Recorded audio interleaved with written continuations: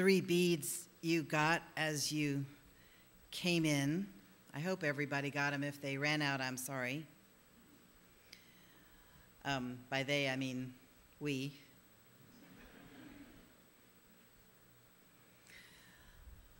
They're because we're talking about prayer beads this morning. And so I'm going to be talking about beads in different cultures, and I'm going to be talking about prayer.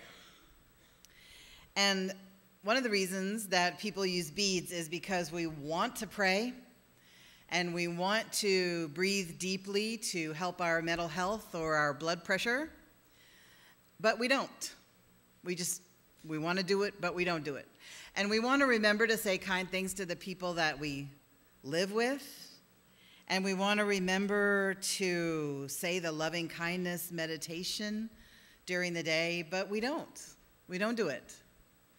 And so having beads on a string or in your pocket just rattling around can be a tangible reminder. They knock against your body and you go, oh yeah, I was going to say something nice to my spouse. What could it be? And then you'll think of your myriad possibilities and you'll pick one and say it. Save the rest for later. Or pick 3. And in fact, if you got something negative to say, they say the proper proportion of negative to positive is 14 to 1. Yeah, so we got some work to do.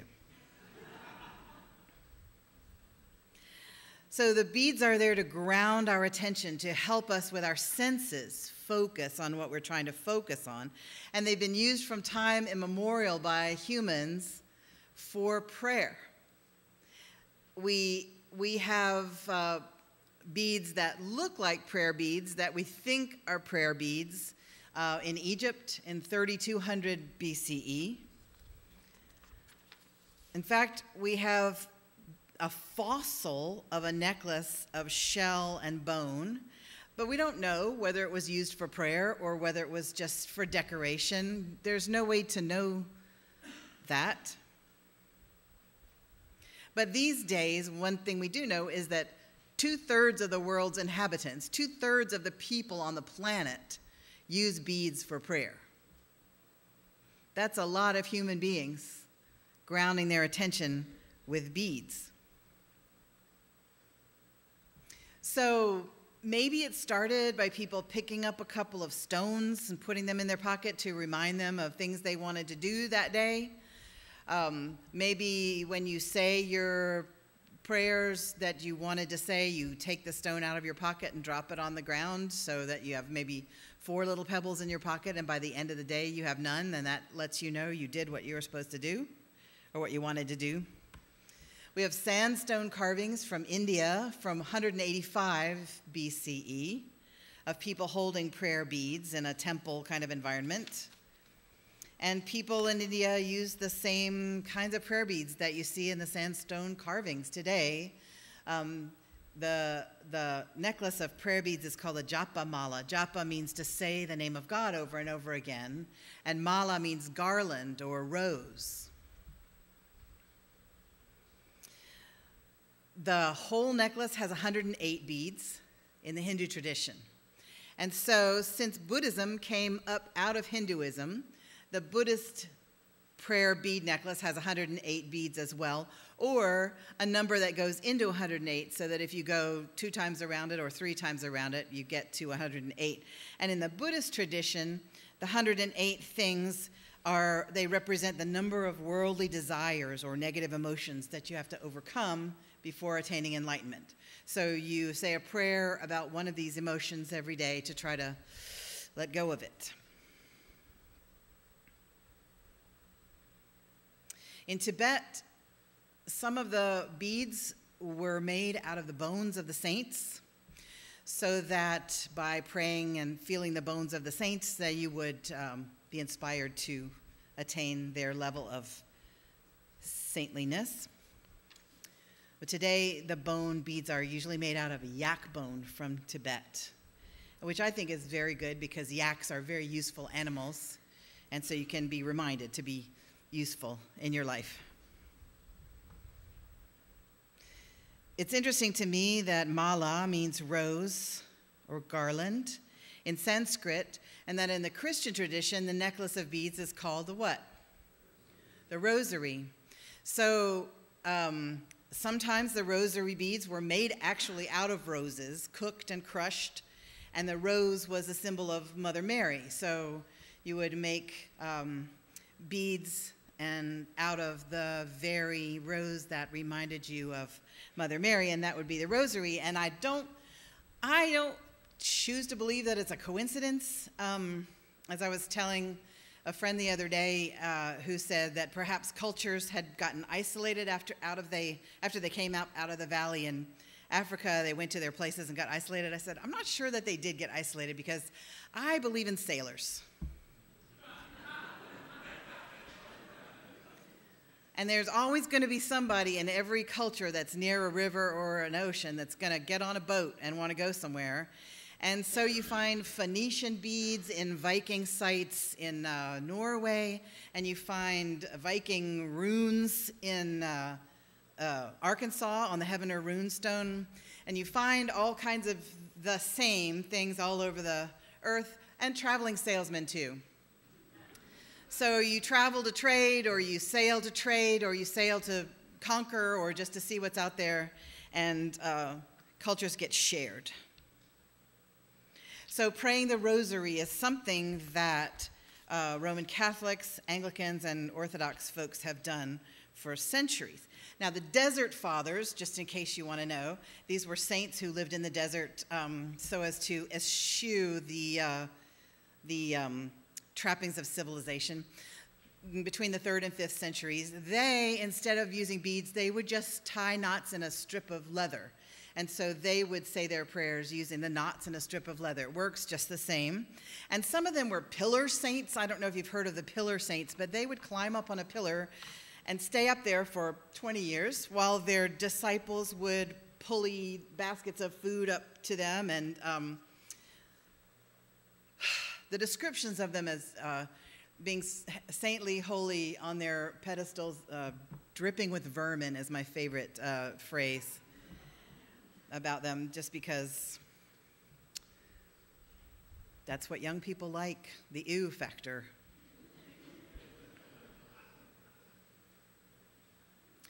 And typically, people who were praying at that time would use repetitive prayers. One of the ones the Desert Fathers used was the Jesus prayer, which is, Lord Jesus Christ, Son of God, have mercy on me, a sinner.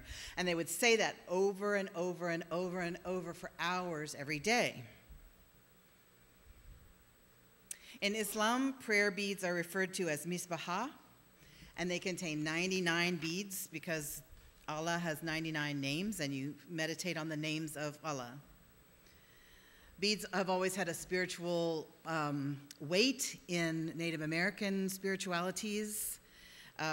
Neck medallions as early as AD 800 served as talismans. Certain items of jewelry and other ornamentation are used in healing ceremonies to the present day. In Africa, the Yoruba believe that using beads enhances the power of ritual objects. The Maasai find beads so meaningful that in their language, there are 40 different words for different kinds of beadwork. So we're Unitarian Universalists. How do we pray? Many different ways, as you would have imagined.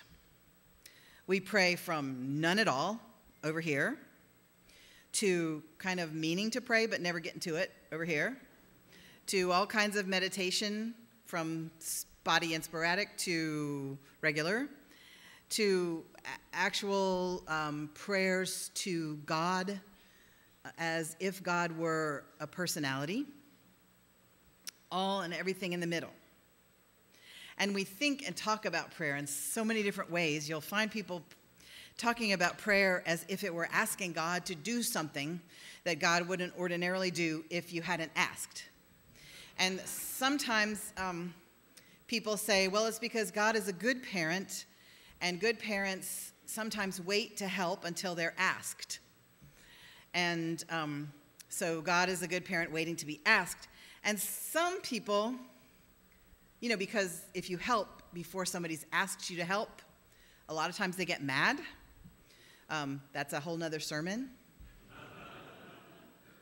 And other people talk as if God were some kind of an arrogant king who says, yeah, I could help you, but you haven't asked yet, or you haven't asked correctly, or you had a little spot of doubt in there. I'm going to wait until you get rid of it before I do anything for you, which is not really the kind of God I would want to worship. I think that prayer is placing our focus, and I think that a bead or something tangible helps your senses and your body get the message that your brain is trying to focus, because, you know, it's all connected. And so this gives your brain a little help in focusing. And it gives you a little reminder. If you're carrying them in your pocket, you feel it knocking against your leg, and you go, oh yeah, I was gonna say something good today. And I think that focus, well placed, helps you be there, helps you be open for business, as Anne Lamott said, and helps you be there, as Annie Dillard said. Because that is the whole secret of not missing your life. You have to be there for it. You have to be open to business. And so I think, and one of my spiritual teachers named Wendy Palmer, and she says, in paying attention, you get what you pay for. So think of paying attention as actually giving to a thing or an event or a thought or a feeling. You pay attention, and then you develop a relationship with that thing. Now, Anne Lamott, as you heard in the call to worship, she has a book that says there are 3 basic kinds of prayers, and really all you need is thanks and wow and help. And I think we're all good with the thanks prayer. We do gratitude practice. That's one of our spiritual practices. We say things that we're grateful for, and we understand that you can be kind of globally grateful without any particular belief about whom we're being grateful or to whom we're being grateful. Sorry about the syntax. Wow, we know that awe is one of the spiritual transformation experiences. When you see the tree with the spring light in it, or when you stand on the rim of the Grand Canyon, or when you see any number of small and great things in nature, or where you sit at a table with people who are joining this church for the first time and watch them listen to each other's stories, that's an awe-inspiring experience. And so you say, wow, and your spirit is fed. Now, help is a little more problematic for me. Because sometimes I think, well, I don't believe in a traditional God with a personality who's sitting somewhere. So who am I asking for help? But then I remind myself that I believe in a river of love that runs through the universe that we add to in our lifetimes. And I think I can reach out to love, the river of love, and ask for help and support. So I call out to love for help sometimes. And does it come from outside me? I don't know. Does it come from inside me? I don't know. Does it come from other people, from the animals, the rocks, the trees, the stars? Maybe. Does it come from spirits of people who've gone on before? Could be. Does it come from particles smaller than the boson that they haven't discovered yet, that maybe somehow release energy when faced with desperation? I'm just making that up. They haven't discovered anything like that. Just in case you didn't know. I don't know. Or maybe it's just good for me to acknowledge that I need help, because sometimes we don't, especially if we're relatively well-fed, well-funded, well-privileged people in this world. We have the illusion that we can do it ourselves.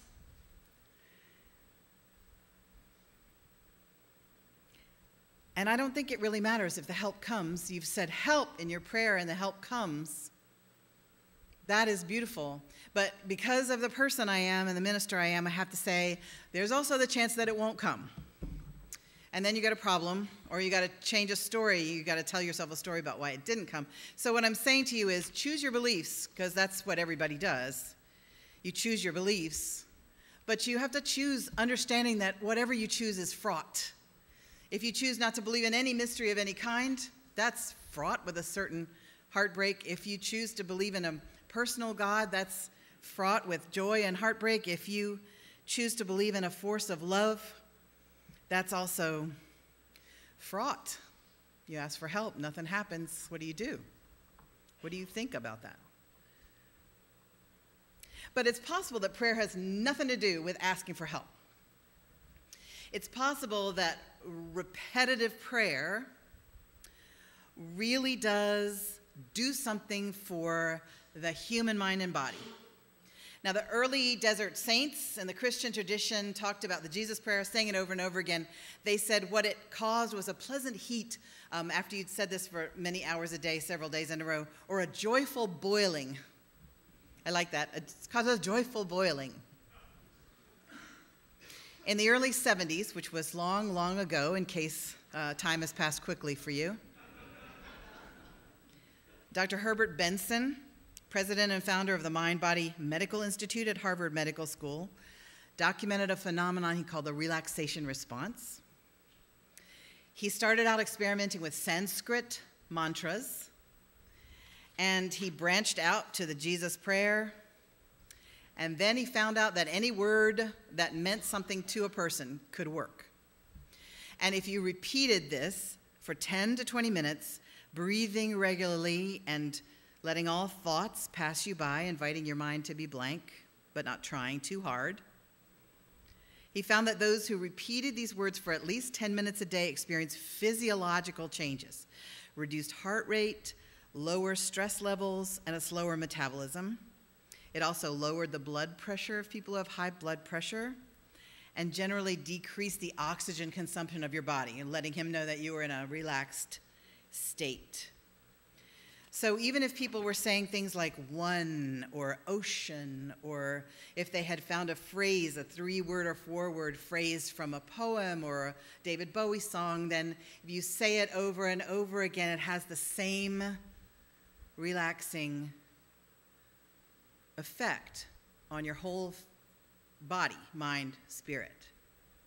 But then more recently, John Kabat-Zinn, a mindfulness meditation teacher, and the people at University of Massachusetts found, and this is just 3 years ago, I think, they found that if you do mindfulness meditation, this repetition of a phrase, making your breathing deep and regular, inviting your mind to be blank, that it not only relaxed you, it not only lowered blood pressure, but it actually created new gray matter in your brain.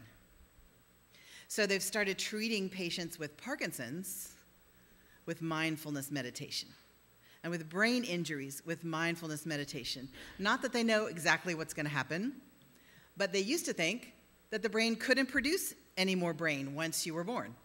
But now they know, yes, it can.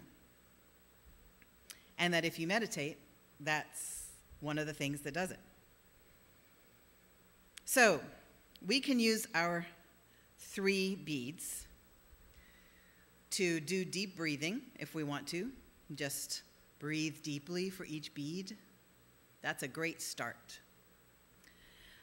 Another way to do it is to do the loving kindness meditation. I don't know if you remember that we used to do it every Sunday a couple of years ago. And it goes like this. I'll say the words, you say them after me if you choose to, and hold a bead in your hand for each section. There are 3 sections. First section is the prayer the way we do it for ourselves. May I be free from danger. May I be mentally happy. May I be physically happy. May I have ease of well-being. And now you take your second bead and you're going to say it for somebody that you love. May I be free from danger. May I be mentally happy. May I be physically happy. May I have ease of well-being. And now the spiritual stretch. We say it for somebody against whom we have a resentment. It works whether you mean it or not. It's good. May you be free from danger. May you be mentally happy. May you be physically happy. May you have ease of well-being. So you can use the beads like that if you want. If you don't remember the prayer, just Google any part of it and it'll all come up. But my strongest suggestion for today is that you take the beads and make them relate to our mission. How do we do that? All right, the first bead is about nourishing souls. So you would take the bead in your hand during your time of strengthening your spirit, and you would say, how did my soul get nourished today? Or what nourishment does my soul need today? Or how can I nourish somebody else's soul today? And then the second bead is about transformation. What part of my life needs transforming today? How has my life been transformed today? How can I contribute to the transformation of someone else's life today? And the third bead has to do with justice. What justice have I done today? What have I been part of? What justice do I need? And since nobody can be an activist every day, how can I support those who are actively working for justice today? Can I write a thank you note? Can I write a check? Can I take a meal? Can I go visit somebody in detention or jail? How can I be part of justice? Or how can I be justice today? How can I be transformation today? How can I be nourishment today? So I invite you to take the beads home and to tell your children, these are for nourishment, transformation, and justice. These are our 3 beads for our mission from our church. And I invite you to use them as a spiritual practice.